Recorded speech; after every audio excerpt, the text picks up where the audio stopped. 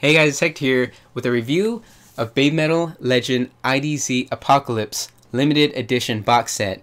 Now this is the DVD version. I already bought the Blu-ray a while back, and I wanted to buy the limited editions. This was only, I could only find the DVD limited editions. I don't even know if they ever sold Blu-ray limited editions. And I couldn't find them on any English sites. I had to go to Japanese sites and then import it, and it cost quite a bit of money. So this is pretty much only for super hardcore BABYMETAL fans, because even what's inside of it, I don't think it's that great. So let's just talk about it.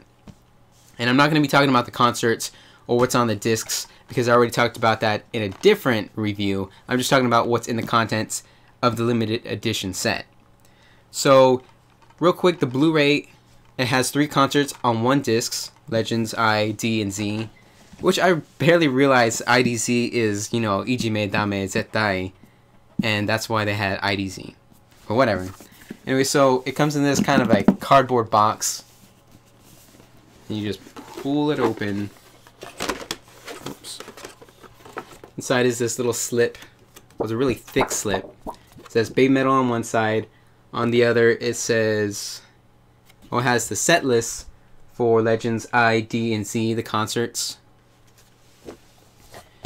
And then over here, we have the DVD set, and it is different from the Blu-ray. The picture, see the Blu-ray and the DVD, but it still says just BABYMETAL Live Legend IDZ Apocalypse, and then it has 3 discs in this, dang it, this little cradle thingy.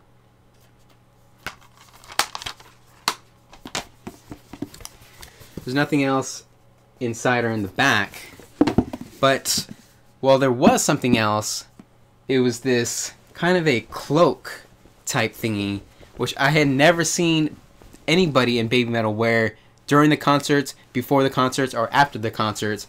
I only saw Su-Metal, Moa-Metal, and Yui-Metal wear them for an ad for the limited edition BABYMETAL Live Legend IDZ limited edition.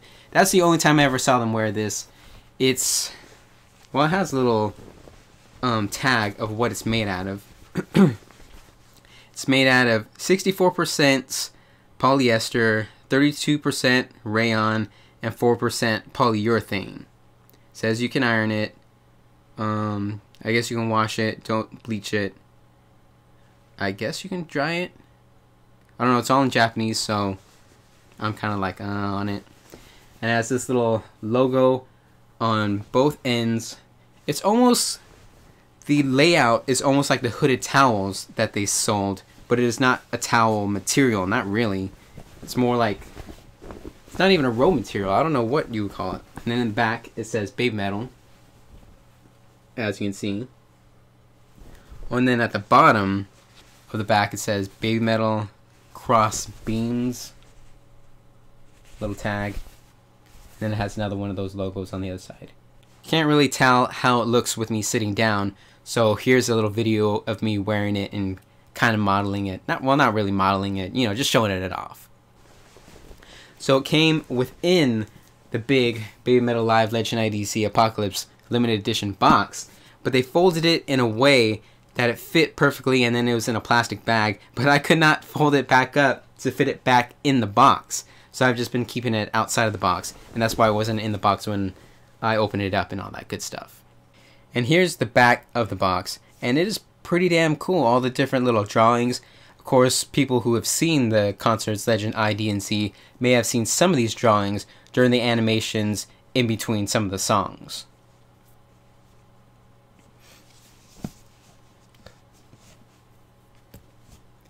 And that's all there is to the BABYMETAL Live Legend IDZ Apocalypse limited edition DVD set. Again, this is really for only super hardcore BABYMETAL fans, because I don't know who else would be wearing this outside, and I don't know who would want to pay such a incredible amount for these limited editions, if you can even find them. So yeah, thumbs up if you liked this video, or if you just appreciated me doing it, because I haven't really seen any or very many BABYMETAL limited edition reviews on YouTube, so hopefully I'm the first. I don't know, at least for this one.